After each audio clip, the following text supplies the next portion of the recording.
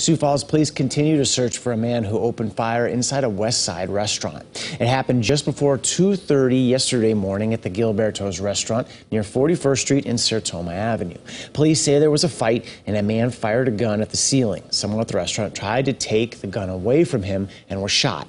Police say the victim is expected to survive. Investigators are hoping surveillance video helps them track down the shooter.